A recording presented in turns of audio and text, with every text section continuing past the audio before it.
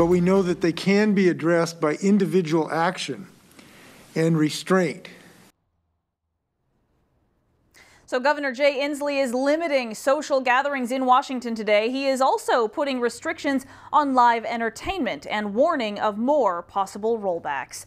Good evening, everyone. Thank you for joining us here tonight for KREM 2 News at 6. I'm Whitney Ward. Welcome, everyone. I'm Mark Hanrahan. Breaking news this afternoon. Governor Inslee cracking down on social gatherings. Today, he announced added limitations to how many people can gather socially. He's also putting restrictions on live entertainment. KREM 2's Amanda Rowley explains what these new restrictions are.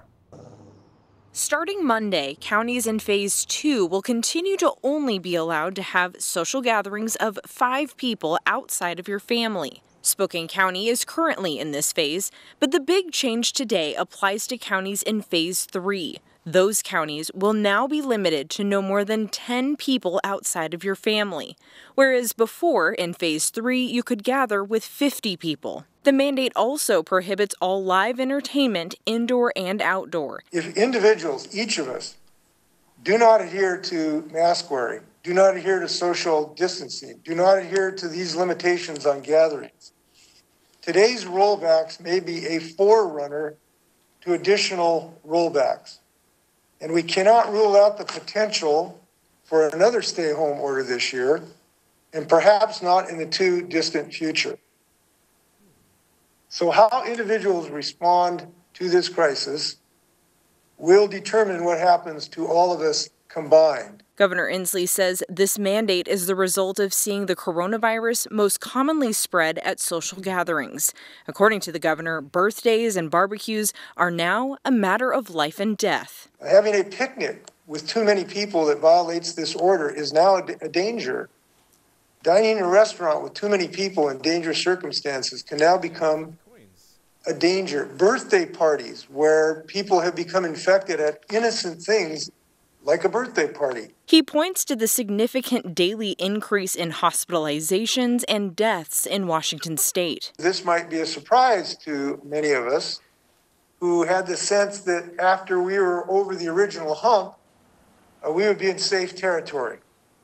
Unfortunately, that is not the case. The governor's office says there is no timeline on this mandate. More restrictions are possible depending on the spread of the virus. Amanda Rowley, KREM 2 News. Meantime, North Idaho is reporting 107 new coronavirus cases today. This is the biggest single-day increase the Panhandle has had since the start of the pandemic. Kootenai County is reporting the most cases of 904. The Panhandle Health District not reporting any new deaths, and nearly 74% of coronavirus cases in North Idaho have been reported in people under the age of 50. Spokane County is reporting another 95 new coronavirus cases. The Spokane Regional Health District is also reporting another death. The total number of deaths due to the coronavirus now sits at 43.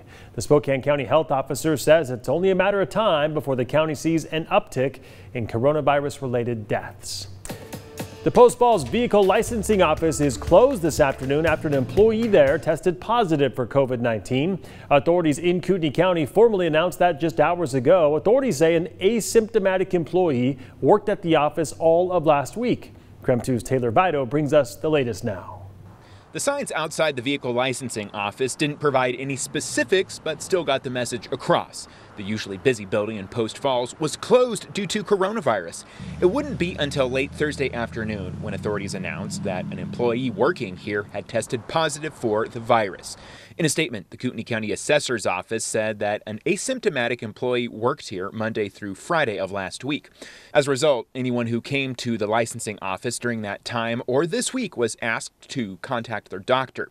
The announcement comes amid spiking coronavirus cases in North Idaho and long waits for testing. While the office was closed, people with appointments here were rerouted to Coeur d'Alene without notice, but many were caught off guard. It's just kind of It's stupid, dude. I'm just trying to register my vehicle. I don't know why I have to be closed right now. Tayson Atwood wasn't good company. Authorities note that county licensing offices are often very busy due to the area's growing population. Boats and four-wheelers need to be registered here too. I have to drive all the way to Coeur d'Alene in 15 minutes to make my appointment. And that's just what he did. The county didn't specify how long the vehicle licensing office in Post Falls would be closed. The driver's license office remained open though. In Post Falls, Taylor Vito, KREM 2 News. The Central Valley School District released its plan for schools this fall. It will include in-person and virtual options. KREM 2's Morgan Trow has reaction from local families now. There was crying, screaming, fighting. You may think mom of four Megan Cunningham is trying to take her kids to the dentist, but she's actually talking about virtual learning. Thought it was going to be glorious, and it was everything but glorious. I couldn't get all of them online at the same time. Some of the online sites were working, some of them weren't. I didn't have enough data, so I had to pay for more data to cover all of them. Her neighbor Danielle Ramos has 6 children and is a full-time student. They are both parents in the Central Valley School District. It was very, very difficult when the school shut down. I was doing 15 hours of online Zoom a week myself, plus trying to help my children and have a 5-year-old and a 3-year-old running around. The city school district has not yet announced what they're planning to do for social distancing guidelines, but this mom knows what she will not do. Masks are a huge thing with us. We don't agree to wear them. It's going to be a huge struggle within itself. Masks and then trying to learn on top of that. State guidelines require face coverings for students and staff. Each district is factoring this in with parent feedback to come up with its own plan. Morgan Trow, KREM 2 News. As schools around the area are releasing their reopening plans for the fall, private schools are thinking about both social distancing and financial aid. Gonzaga Prep's president says he's making sure his students are able to attend. Already 60% of our students rely on financial assistance in order to ensure the affordability of tuition. He also says more financial aid is being given out in preparation for this year. Every student enrolled in the private school will be returning in the fall. He's not sure what that will look like yet, but he knows he's going to keep his students and his faculty safe, he said. And for more information on heading back to school in the fall, just text the word schools to 509-448-2000 and we'll send you a link with the latest information. Whitney? All right, Mark, thanks very much. Let's check in with Thomas Patrick in for Tom Sherry this evening. Thomas, it sounds like we are set for quite a warm up. It's already warm right now, but it's just going to get warmer, right? Oh, yeah. Next week is going to be easily a scorcher for us because here's the thing. We've been still watching for that first 90-degree day of the year. Still haven't hit it Next week, every single day may not just be in the 90s, but perhaps mid-90s and hundreds for some. Feels nice with a bit of a breeze out here in the Outdoor Weather Center, if I do say so myself. It was up to 89 today in Spokane, but plenty of 90-degree heat off in central Washington. And that's the thing. The winds have been close to about 20 miles per hour or so throughout the day today. So a little bit of a breeze to help with the warm weather, but it also does mean an elevated fire risk for parts of central Washington where it does end up being a little bit hotter and a little bit drier overall. But the winds not getting out of control today. The humidity not as low as we've seen it recently, but elevated fire danger as opposed to say high or critical, not under a red flag warning. And the winds ease up heading into the weekend, but the heat ramps up heading into next week. It is looking very much like a scorcher. True dog days of summer like heat coming next week. So not just hitting 90 degrees, but how hot can we get it throughout the course of next week? We'll look at that coming up in just a few minutes. Whitney? All right, Thomas, thank you so much. We'll definitely brace for it.